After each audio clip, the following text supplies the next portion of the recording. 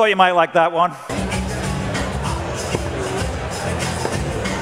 We talked about Microsoft already, but then after that was EA in a new location.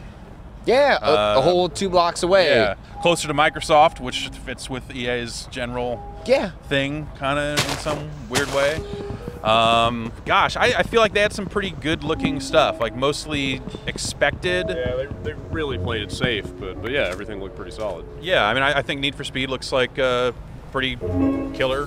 Is that the quickly becoming tired trope of this E3? Is single-player games that are multiplayer games that are camera pulling out and there's usernames all over the map? And here's a tablet. I don't know. Yes, those are the two things. Those are the two things. It's the pull out to reveal, oh, it's multiplayer, and then pull out to reveal,